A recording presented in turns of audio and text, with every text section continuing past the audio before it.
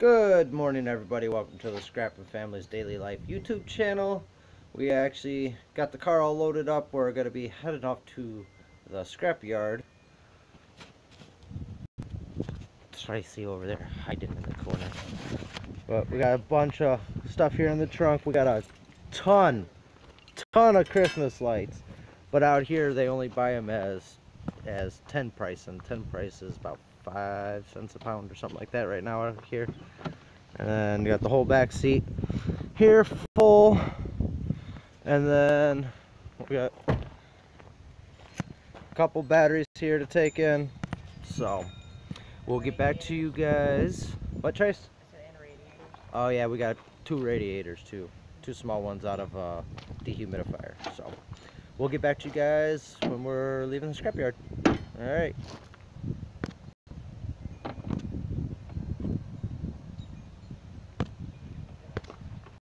Alrighty guys, we're back. We're actually just got done at the scrapyard.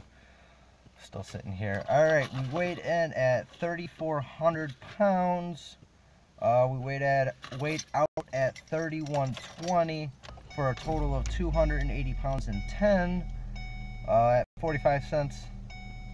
Or no, not 45 cents. 0.0545 cents. So like 4.5 cents a pound, for a total of $12.90.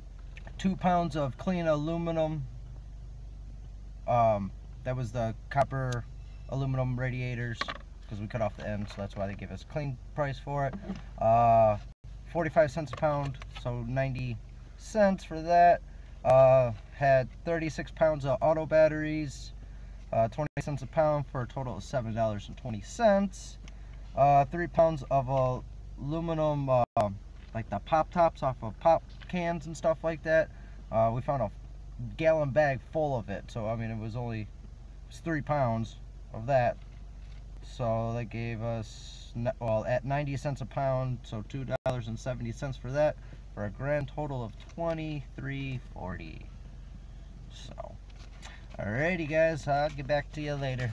I'm going to be changing the hydraulic fluid and the filter on the log splitter today. I already changed the oil on it the other day, because I don't think the guy's ever changed it. So, but yep, I figured since he's let me use it, I might as well, you know, change the oil, new filter, new hydraulic fluid for him.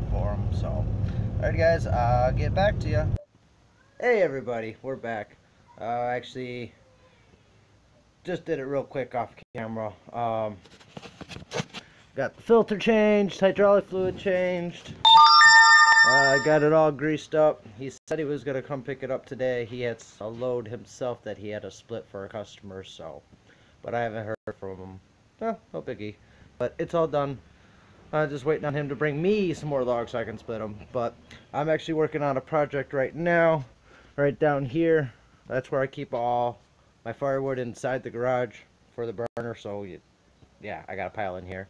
We got to screw that piece of wood down. Then I'm actually going to put drywall all on the walls so it quits tearing up my installation. I'd rather tear up the drywall, which is no big deal to me because it was free anyways. So that's a project I'm working on once I get done with it. Oh, and I am going to add some insulation right in here, so that I haven't insulated yet. So I'm going to add a piece of insulation in there, and then do the drywall on the wall, so when I put the logs in it's easier. And then I'm probably going to put a couple pieces up here too, up against my workbench, because when I go to stack wood I have a problem of it falling through, so just make it easier on me. So alrighty guys, I will be back to you in a little bit.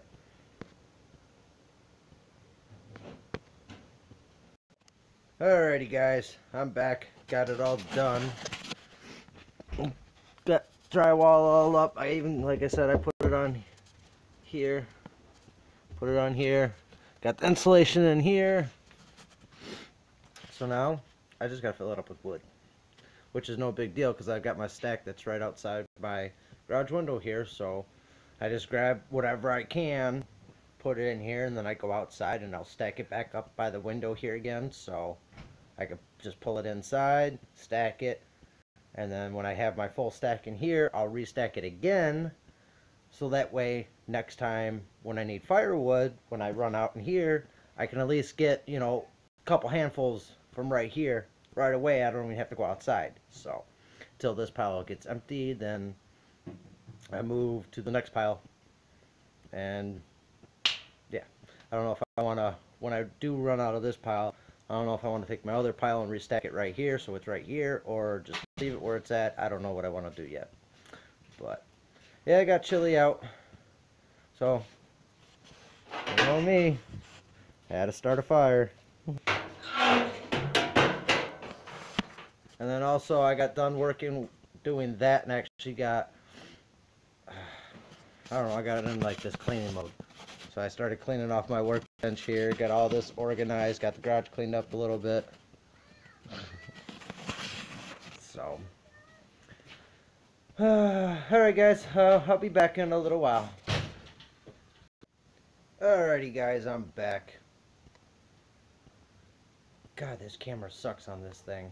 We need to get better cameras. One day we will. But I'm out here working in the garage still. Tracy's out scrapping.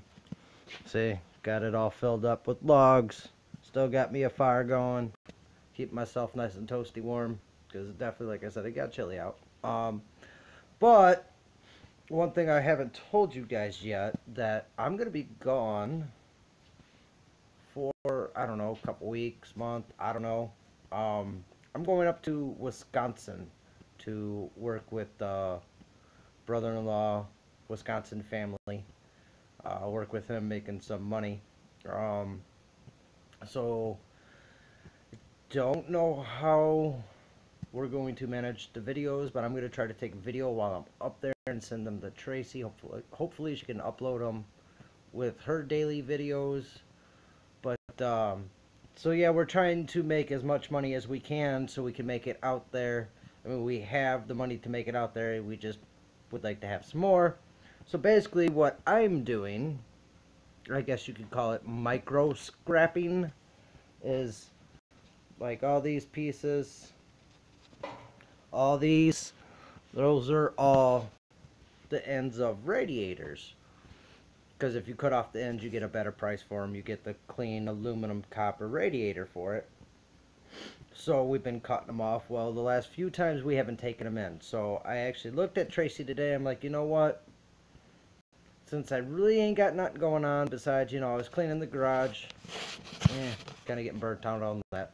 But what I'm doing is I'm taking and getting the copper and aluminum off the steel piece and just basically separating them, so the copper ends off the radiator will be number 2 copper, which is going for $1.80 right now a pound. And then I've got some other copper that I'm considering number 1 copper. I hope they do too, because it's clean, it's bright. And then actually some of these ends are, they got nothing on them, they got no solder, no nothing. Hoping they take that as number 1 copper, which is $1.95.